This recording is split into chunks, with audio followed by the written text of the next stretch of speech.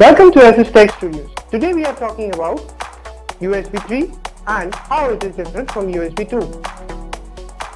USB 3 and USB 2 look the same, except if you look inside USB 3 you will find it to be blue instead of black as in USB 2.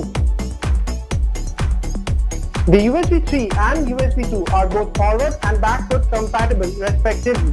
That means if you connect a USB 3 device in a USB 2 slot, it will run at USB 2 speed, as well as if you insert a USB 2 device in a USB 3 slot, it will run at USB 2 speed.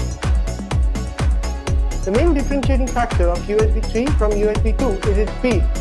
The theoretical max speed of USB 2 is 480 megabits per second, whereas the USB 3 maxes out at 5 gigabits per second. That is 10 times the speed of USB 2.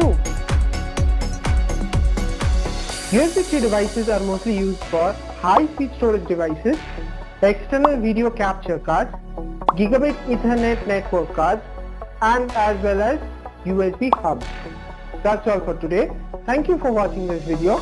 Like it if you liked it, share it, and remember to subscribe to SS Tech Studios for more videos like this.